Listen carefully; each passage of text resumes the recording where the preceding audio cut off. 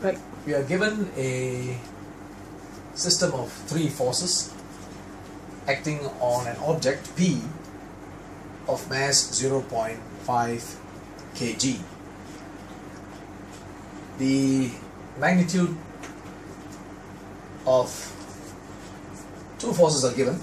The magnitudes of 2 forces are given, 2.5 Newton and 2.6 Newton. Their directions are also given, with the angle beta given as tangent beta is 7/24. So using Pythagoras right angle triangle, you can get the hypotenuse.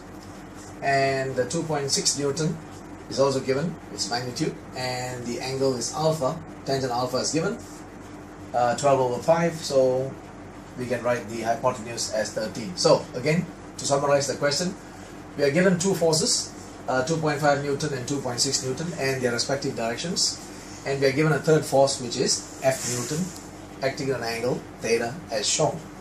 So we are told that this system is in equilibrium, and we are asked to find F and theta. So let's start slowly. Since this system is in equilibrium, the sum of forces in the x direction will be 0. So let's resolve the forces here itself.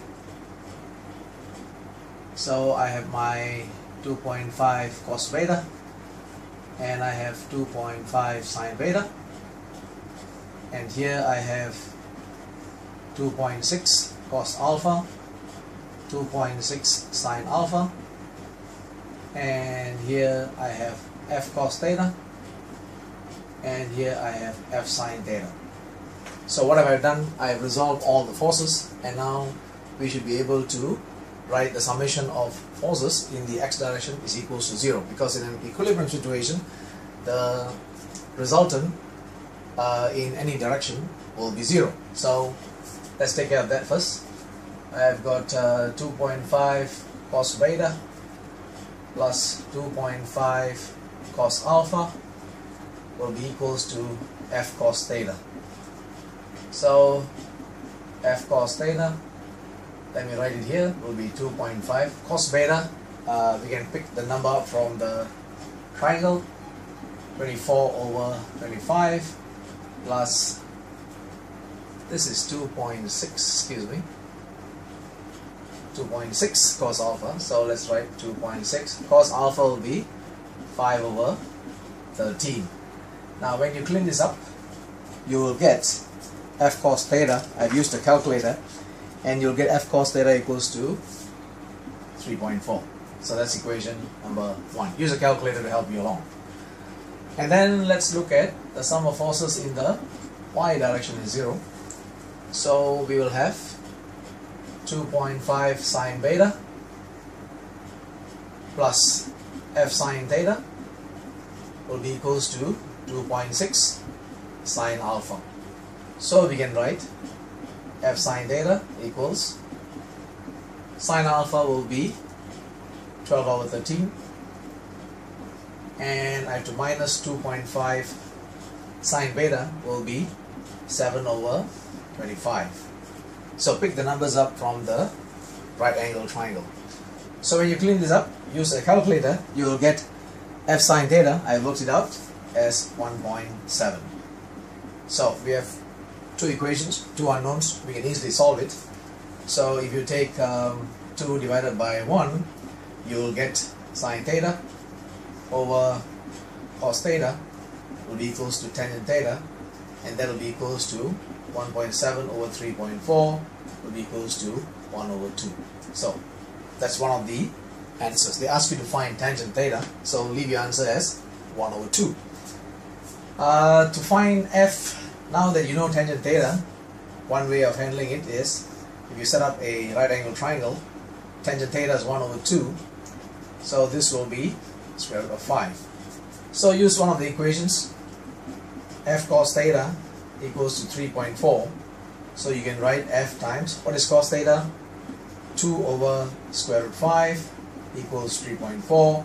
Use a calculator, you will get the value of f as equals to 3.80 Newton. Yeah, just use a calculator and you'll get 3.80 Newton.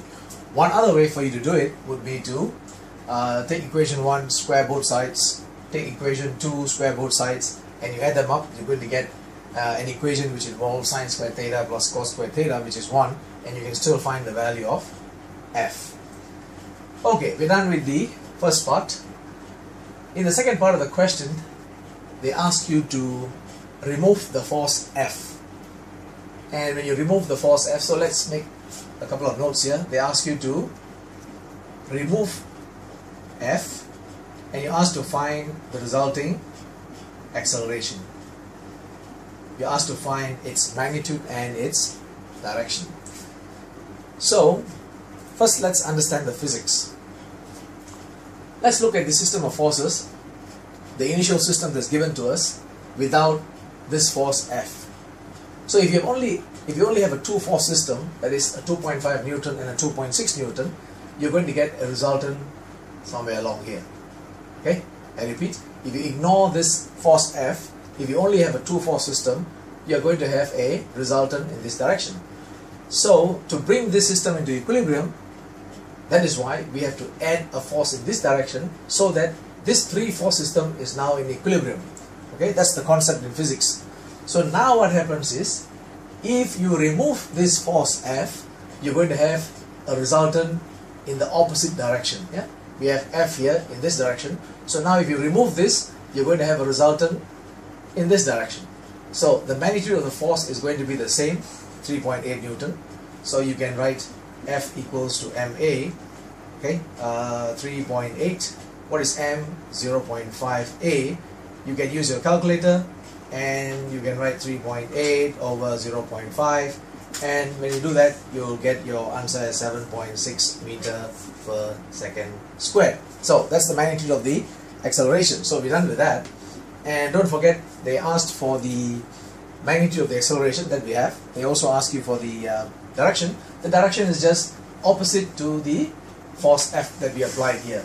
So since we already have the value of tangent theta, so if this is theta, this will also be theta, equal and opposite angles. So since we know tangent theta is 1 over 2, use a calculator, and if you work it out, arc tangent 1 over 2, you'll get 26.6 degrees. So you have an acceleration of 7.6 degrees, 7.6 meter per second squared, and it'll be acting in a direction of 26.6 degrees with the x-axis. And we are done.